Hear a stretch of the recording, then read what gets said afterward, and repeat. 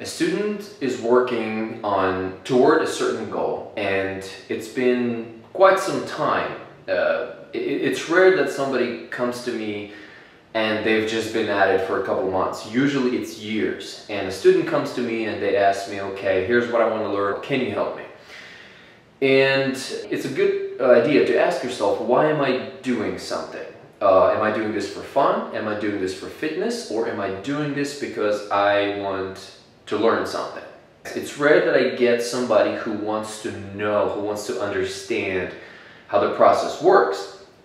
And so what usually happens when a student isn't willing to consider new ideas and consider new ways of pursuing something, what usually happens is they lose interest very quickly because they don't see the connection between what we're doing now and what they want to learn eventually.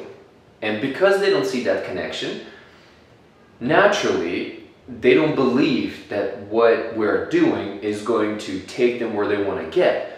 And when you don't believe, it's not going to work. And I'm not saying be delusional and believe against, reality. What I'm talking about is the fact that we all want a magic pill for something. My goal with this video was to help a student understand the connection between the simplest element of hand balance and the most difficult element of hand balance. Throughout your entire journey in hand balance, from 0 to 10, everything you're doing has to do with everything else that you are doing. And so for those students who don't see that connection, as I mentioned in my previous video, you cannot progress beyond something you do not understand. It really is simple if you break it down. First of all, it's symmetry, because symmetrical alignments are balanced out. Everything is in the proper form, is in the proper shape, and therefore when everything is, when you distribute your weight properly, that's balance. If your weight is too much on one side or the other, that's a misbalance. So you have to find a way to maintain just the right alignment. Now, how do we maintain alignment? When we can't see our own body, we need to find a way to activate our body. We need to be present in our bodies. We need to engage our muscles in order to know exactly where our body is when we're trying to do something. And so by combining the imaginative ability to picture what you are doing with the real world feedback of directly felt sensation from engaging the body, and by working on establishing and understanding what the right alignment is, we can absolutely achieve those various steps and stages of hand balancing skill that will take us toward the desired result.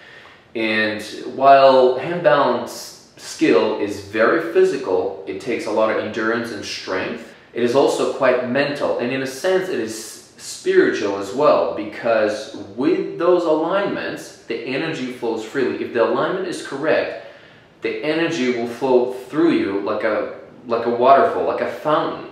And when the energy flows freely, there's a rush of insight that comes into your mind. You can experience that in yoga when you breathe correctly and you assume certain positions.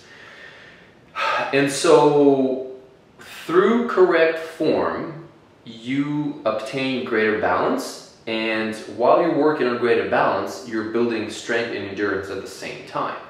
But without gradually layering your skill, one thing on top of another, it's going to be difficult to get anywhere.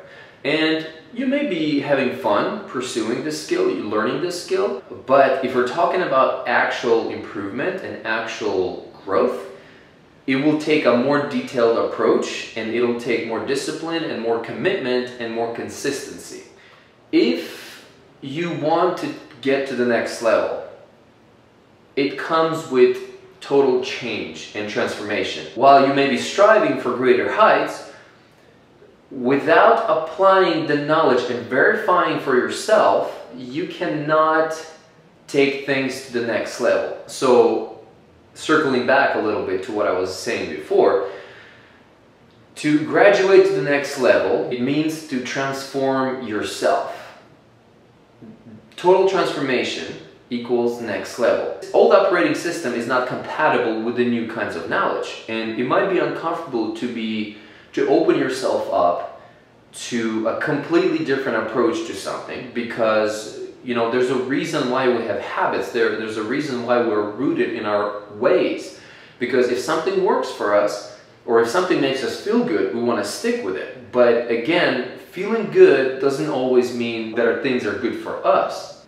Feeling good just means that we are content with where we are, and we're sort of guiding ourselves through the world according to our sense of comfort. And maybe if I try something new, I'll get a different result. Einstein's definition of insanity is, if you keep doing the same thing but expecting a different result, that's insanity, because we are being misled by our own minds in that sense.